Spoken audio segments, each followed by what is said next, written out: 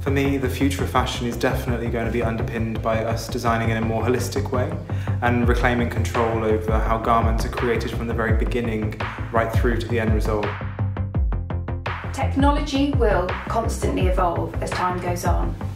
It is important to remain up to date as well as nurture the more traditional artisanal ways of making things. It is this marriage between the old and the new that I find most fascinating. I think the gap between technology and sustainability is becoming narrower. This project was a collaboration with The House by Dylan, using merino wool yarn sourced through Woolmark and 3D printing machines using Stratsys technology. For the future of fashion, we think that craftsmanship will always be important. Technology will give us new ways to create and help us to push the boundaries of craftsmanship. My name is Laura Thais. I'm Knitwear designer. I like to work with traditional pattern.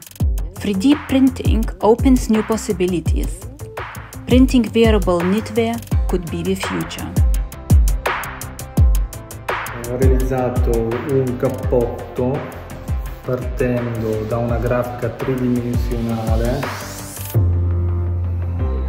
usata a 4 colori, aggiungendo un filo termoindurente per la struttura.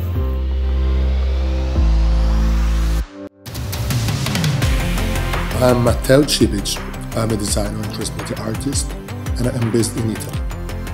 In the last decades, I've been designing for different industries, developing new production techniques.